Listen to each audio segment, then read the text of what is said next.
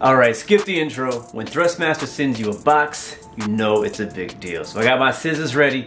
Let's get to it. Let's check it out. Alright, so we got two boxes. Not just one box, but two boxes. We know we've all been anticipating this new hardware that Thrustmaster's been talking about. So let's see. I'm gonna rip it open like it's freaking Christmas. Oh yeah. Check that out. The Thrustmaster TCA Quadrant Boeing edition. And there we go. Okay, so the flap throttle handles come separately. Or not separately, but they're kind of separately packaged. That's good. Kind of keeping protected. We got two throttle quadrants here. We have a flap lever, a speed brake lever. Yep, that's pretty cool. So we can put those back here for just a second. And then we have our main base here. Go ahead and take it out, and there it is. It's you know, I won't really be able to tell the scale until we put this on my desk, but it's definitely compact, pretty small, and assuming I can just see, take one of these out. I know you guys are waiting for the big reveal. Oh yes, that's coming. All right, okay. So I guess I don't know if there's a specific number I'm supposed to place this on. This looks like this would be. There's three of them, so I guess you could put them on any. Kind of, you can interchange if you like.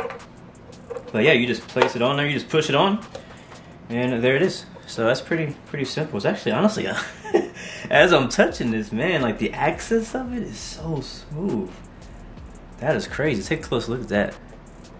Just with one in there, I can dig that. All right, let's move on because I know you guys want to see what I want to see. Because we can put all this together and try it out in the sim, but. Yeah, let's move on to the big box. All right, big box time, big box energy. This is the one I was really looking forward to. Handy dandy scissors. Rip it open. Let's see, and again, as usual, a box inside another box. So we're gonna pick up this whole box. All right, finally got it open. Oh my God. Let's get to the good part. Open this baby up and see. It is a quite big box actually. So it's even bigger than the rudder pedal box, or about the same size as the rudder pedal box. So here's some instruction. And actually, you know what? I think this is the set. Yes, this is the Thrustmaster Yoke and Throttle set. So this actually has another throttle in it. So we're definitely going to be having some 4-engine fun. And I'll be able to test that out and see how that feels. Does it feel good? Does it feel legit? You know, definitely stay tuned for a full-on review for all of this stuff. But right now, we're just getting the first look at it. But yeah, being able to hook up two throttles together to make a 4 is going to be a game changer. I've been looking forward to doing that also with my TCA Airbus throttle. So I'm going to put that away. We've already saw that. And keep going. Let's see what is this. This is... What is this? Well, what is this? Oh, okay, this is the clamp for the desk. All right, cool. So it has a clamp. I guess we got to put that on. This might require some yeah, engineering. Hopefully it's not too difficult to put together. So put that to the side. And yeah, you got to use two hands to do this. It's just impossible. Let's put this on the side and we'll just slide it out like this. Be very careful with the merchandise. Just take it out of the packaging. And don't worry, you will see this on my desk here in no time. Wow, look at this, man. Look at this. That is something else. It actually has some weight to it. To be honest, it's not heavy, but it has some weight to it. We have two little throttle levers here. I remember at FS Expo they said that, you know, if you decide not to get the throttle, you can at least have some kind of access to map to a throttle or something, which is definitely good. Wow, yeah, look at that. Yeah, we're gonna have to put this on my desk because holding it like this is not gonna do it justice. But this is, again, all Xbox compatible. It even has here on the side, if you can see that, a little headphone jack for people on console. They have our flat lever on the side, which is pretty sick. And lots of buttons to press for people on Xbox or on PC. So, I mean, wow, I don't want to wait any longer. I want to get this hooked up to my desk, get it set up, and let's see how it runs in our flight simulator. So looking forward to that for sure.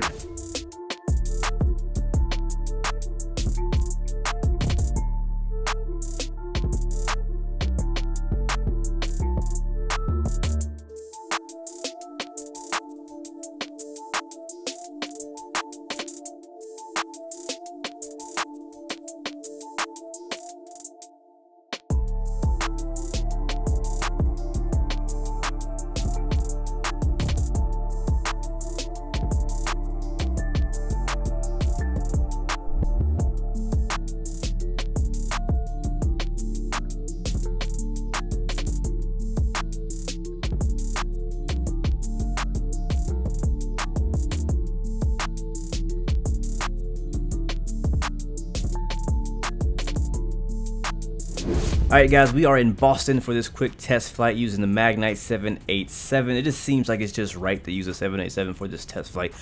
So excited to see how this feels. You can already see it's synced up pretty well with the simulator. So we'll see how it goes. Alright, let's get to it. So we're going to give it full power. Make sure the parking brake is released. And slowly put that in. Oh, there's a... There we go. Power's coming in. Very smooth. The throttle feels very smooth. Like it's very, you can make very fine adjustments. Airspeed is alive. Give some left rudder. Still giving some more throttle slowly. 80 knots. 80 knots cross check. Airspeed is set. And we're already lifting off. This plane loves to fly. Alright, nose wheel is up. We are airborne positive rate. Kira. Alright, let's see let's see how she feels. Alright, pitch it for about 15. Yeah, I don't have to over exaggerate the pitch here. The pitch feels very nice. I don't have to give it a lot of pressure. It doesn't feel real stiff or even heavy. It's actually pretty lightweight. Going past, what's this? 1,000 feet. There it is. Let's go ahead and bank to the right.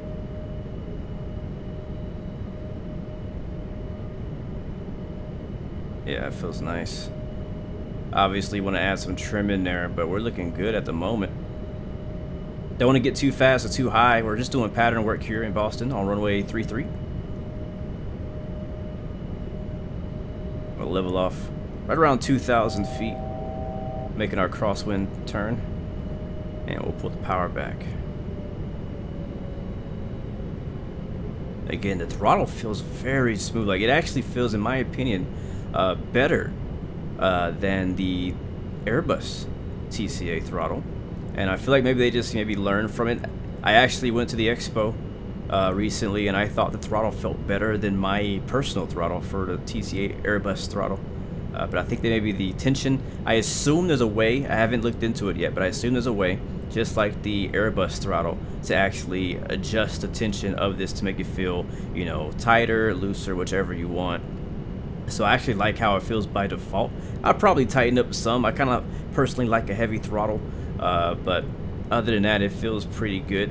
As far as the yoke though, I mean, I could probably trim this out some, and if my trim actually works. Not sure if it's working. I think it is. Yeah, it is. But pitch-wise,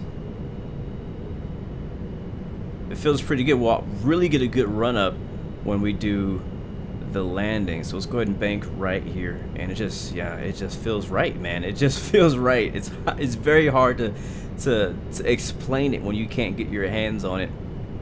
But as you can kind of see my inputs here, I'm not putting a whole lot. I'm just making very fine adjustments, as you should.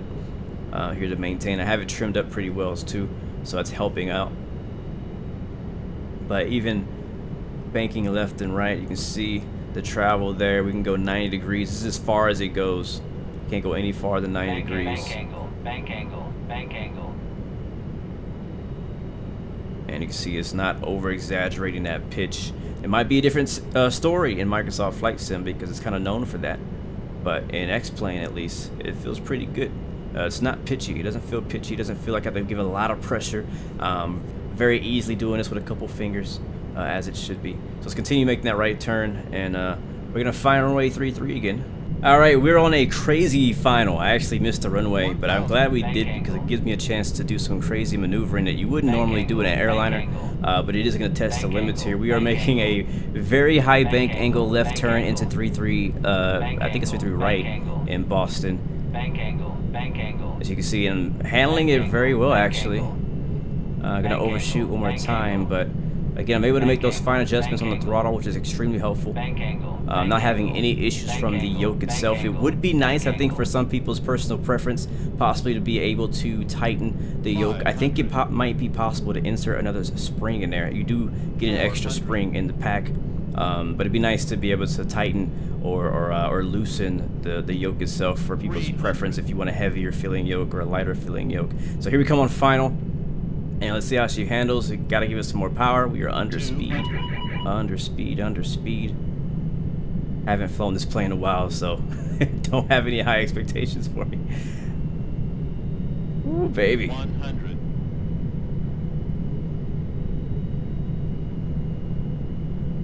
50, 40, 30, 20.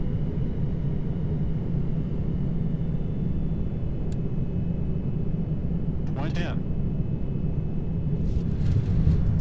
And big bounce. 10. Oh.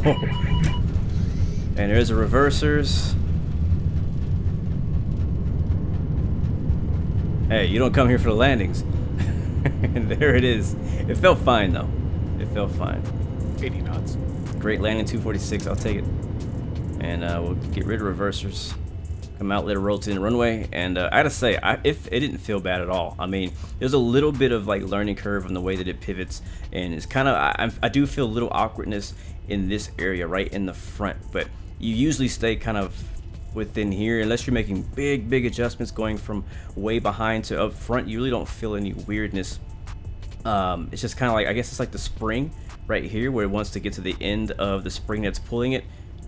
You feel a little bit more tension. It's a little interesting. So again, I don't fly these planes in real life, so I'm not I can't say whether or not that's realistic or not, but it may come down to preference. Again, for me personally, I think it's definitely very good. It's actually better than I expected. It actually has exceeded my expectations for a yoke from Thrustmaster. I think they definitely delivered on this one, and I think this is one that it's going to really be a big competitor against all the other yokes out there. So hopefully you guys enjoyed it. Thank you guys so much for watching, and let me know what you think, your feedback on whether you're watching. Don't say anything about the landing. We all know it was bad. Other than that, let me know what you think about the yoke and everything like that. There will be more videos coming out soon, and live streams, and a actual review. So thank you guys for watching. See you next time. Remember, you have 3 choices: give up, give in, give it all you got. Peace, love, and God bless you. I will see you guys next time, next video. I'm out.